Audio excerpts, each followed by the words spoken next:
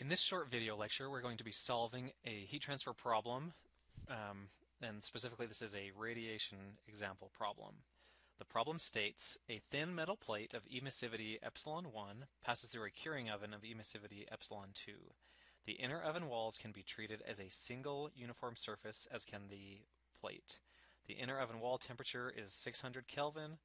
The plate's surface temperature is 450 Kelvin. Surfaces can be assumed to be gray, diffuse, isothermal, and characterized by uniform radiosity and irradiation. Calculate the total amount of heat that goes into the plate. Okay, so here's our plate. Here's our plate. Here is the oven. So this is all isothermal, as is the plate itself. So we're going to have radiation exchange happening back and forth between these two things. So our first step is going to be to calculate the view factors. Remember, this surface radiation is a surface-to-surface phenomenon. So we're going to have this surface radiating to this surface. We're going to assume that if there is air or a gas inside this oven, that it is transparent to radiation. So we'll neglect surface to gas radiation.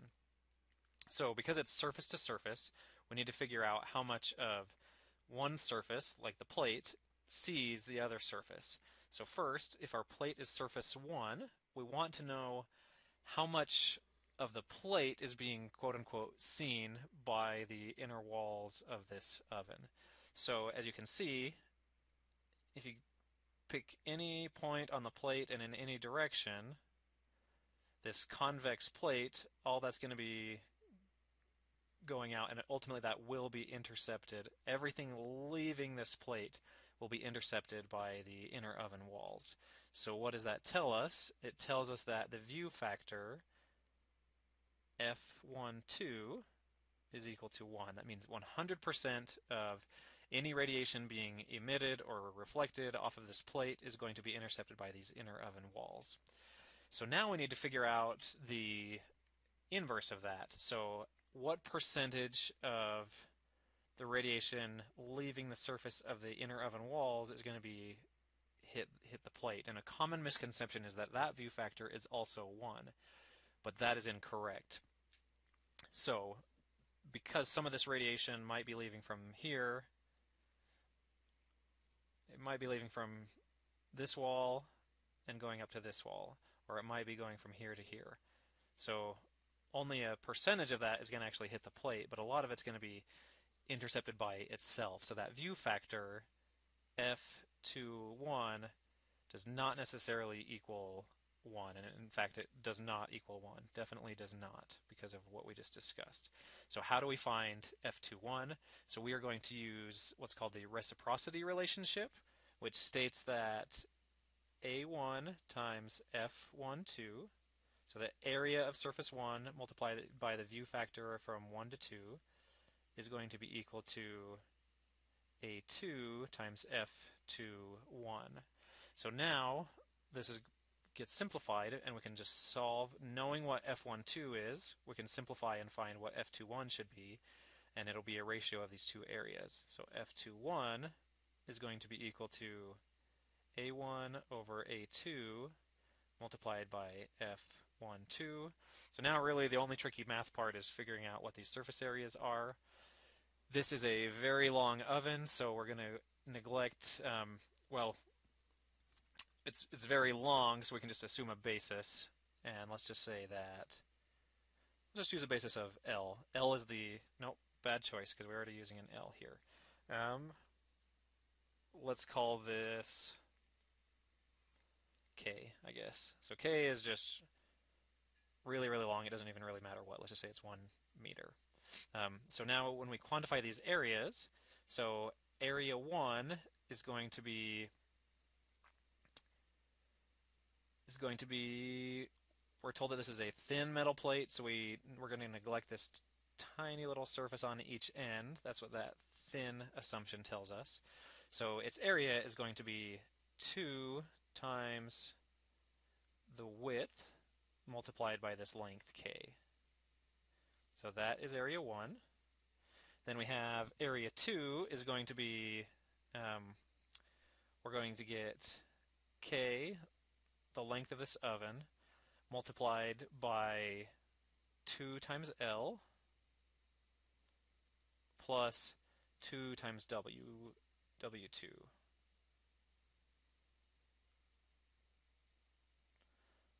And again, this 2 for the area of the plate comes because you have the area of the top surface and the area of the bottom surface. These 2's come because you have 2 sides of length L and then 2 other sides of width W2.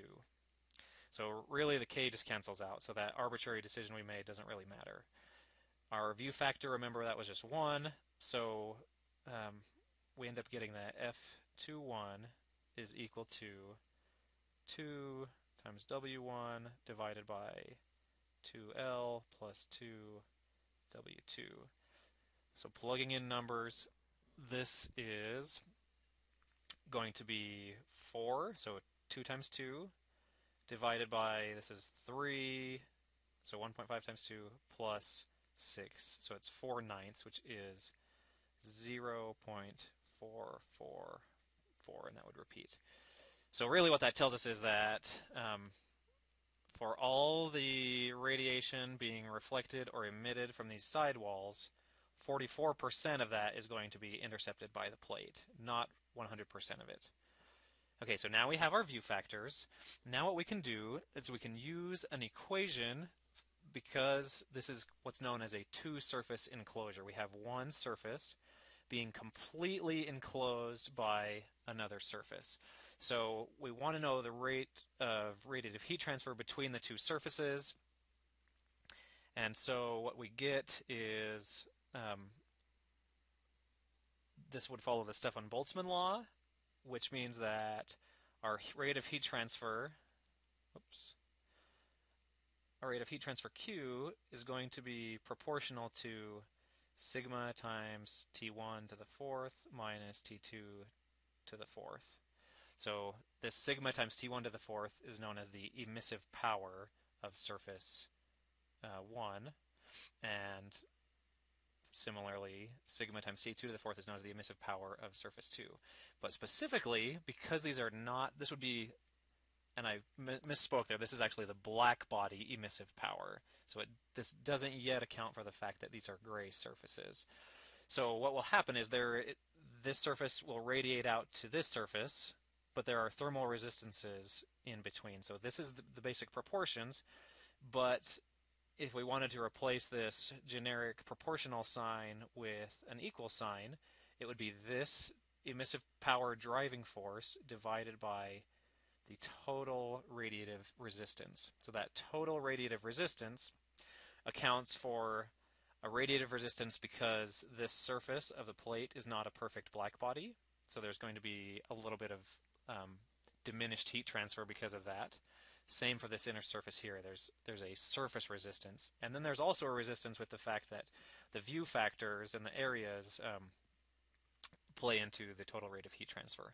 So I'm going to change slides now, but we're going to use this basic form of the equation, and now we're going to plug in what those radiative resistances are. So remember we had Q is equal to the Stefan-Boltzmann constant times T1 to the fourth minus T2 to the fourth. Then this was divided by R total. So what is R total? This is going to be the radiative resistance for surface 1, which just basically means that dealing with the fact that surface 1 is not a perfect black body, we can account for that by using a mathematical thermal resistance. And then we're going to have this R, I'm going to just call this RS2S, which is surface to surface, which accounts for the finite view factors and areas, the fact that there's not just infinite heat transfer between the two things, it's limited by the area and how much of the two surfaces are quote-unquote seeing each other.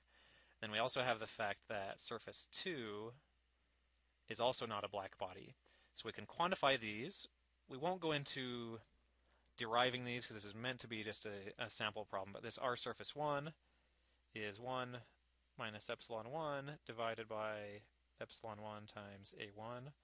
The surface to surface is 1 over A1 times F12. And then we also have 1 minus epsilon 2 divided by epsilon 1, epsilon 2, excuse me, times A2. So now these are all resistances in series, so we would add these up, and those would ultimately go in the denominator here.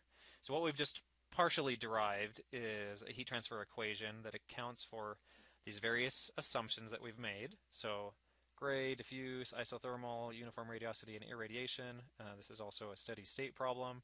And this problem is also the two-surface enclosure, meaning you just have two surfaces to deal with. That simplifies things quite a bit, where you just have one set of thermal resistors in series, and we don't have to deal with multiple resistances in parallel. So in that case of a two-surface enclosure, our Q ends up being sigma times T1 to the fourth minus T2 to the fourth divided by 1 minus epsilon 1 over epsilon 1 times A1 plus 1 over A1 times F12 plus 1 minus epsilon 2 over epsilon 2 times A2. So really the tricky part of this problem is calculating the relevant areas and the view factors, and then actually this problem is just a generic equation for heat transfer, so we could actually jump to this final equation, and then it's really just plug and chug. So probably finding the view factors is one of the trickier parts of the problem, and the relevant surface areas. And I'm actually going to spare you the plug and chugging part, but this is the equation that we get, and this is going to give us the total amount, the net amount of heat that would be leaving surface 1 and going to surface 2.